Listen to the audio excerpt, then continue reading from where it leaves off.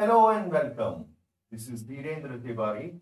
Today I am going to use a simple example and I am going to demonstrate two different problem-solving approaches. One is the force balance, the second is the energy balance. Now, our example problem involves a falling block connected by a string to a rotating pulley. Now, this particular example I have picked up because this is simple and we can learn two different approaches. Now, the aim of this video is to discuss problem-solving approach and throw a very simple example. However, if you have both of these approaches, you can select one of them depending upon the type of problem. So to be a champion problem solver, you need to have both of these skills in your arsenal. So let's follow the first approach. We have this beautiful diagram, and then we first make free body diagram. The free body diagram for a falling block, you can make in this manner. The weight is acting downwards, there is a tension upward, and we have taken the direction positive, that is towards the ground, because all the action is happening towards the ground. And the choice of coordinate system is personal. So here, based on the first block, we have the first equation. Okay, so each free body diagram should give you one equation. The second free body diagram we have made for the disk. Now this disk is going to revolve around its axis. It has a mass m, so it is going to rotate with an angular acceleration, and angular acceleration is given by a upon r. All right, so the equation for the rotation of this disk can be written as torque. The torque is the tension which is applied downwards times the perpendicular arm, that is R, is equal to I alpha. Now, I is the moment of inertia and it is responsible for the inertia of rotation. So if we rewrite this equation, tension times the perpendicular distance is equal to mr square by 2, the moment of inertia of the disk, times the alpha. Alpha we can write from here. We get our tension as ma by. Now let's plug in this value inside equation 1. mg minus ma by 2. And this is equal to ma. So from this, we can clearly see A is equal to m divided by m plus m by 2 multiplied with g. All right, so you can clearly write our tension is equal to capital M into A by 2. So let's rewrite it. So we have got both of these answers. Now here, this side we are going to use energy balance approach. Now in order to consider the energy balance approach, again the action is happening downwards. So we are going to take everything downwards positive. And now what we are going to do is we are going to write total energy of this system.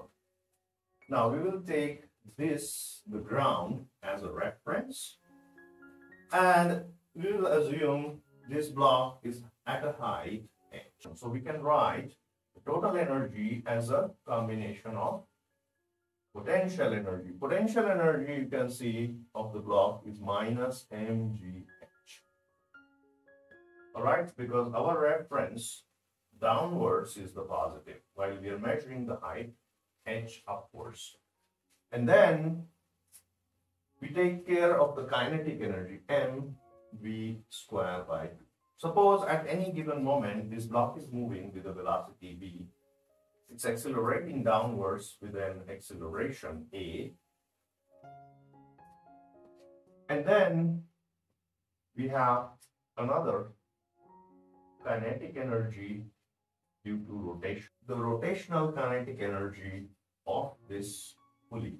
Now, pulley is a disk, so we have the moment of inertia mr squared by 2 times omega squared divided by 2.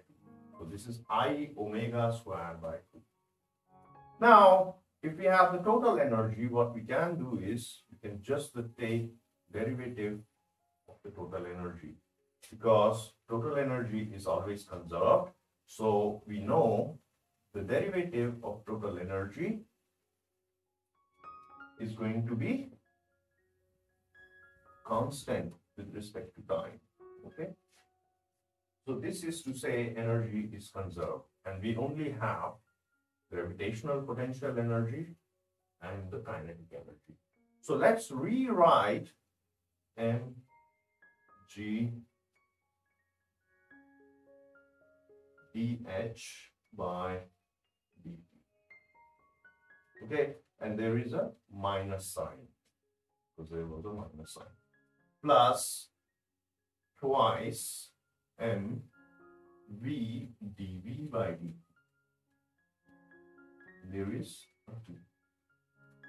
Plus the derivative here will involve again mr squared by 2, the whole term, and then the derivative of this omega will get omega, and we'll get d omega by, okay, and there is a factor of 2. Now this thing is going to go 0. Okay, mg into v, there is a minus sign here, plus mv, now dv by dt is a, plus, now this term we can write mr squared by 2 omega times, this is alpha. Alpha is rate of change of angular velocity. Now this everything will go to, so now let's use the expression for omega is equal to v upon r, and alpha is equal to a upon r. If we introduce these values, what do we get? Minus mgv plus mva plus m r squared by 2. And then we have omega is equal to v upon r, and we have alpha is equal to a upon r. All right, now this thing is going to go to 0, and we see if we can get rid of velocity.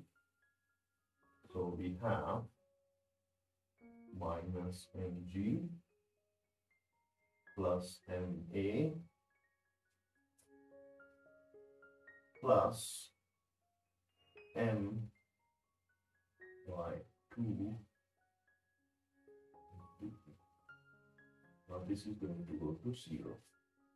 So you can see we have again obtained the same acceleration. This is m divided by m plus m by 2 times g. So we have recovered an exact expression of the acceleration. So thanks a lot for your attention. If you like more such examples, please feel free to like and subscribe our channel. Have a great day.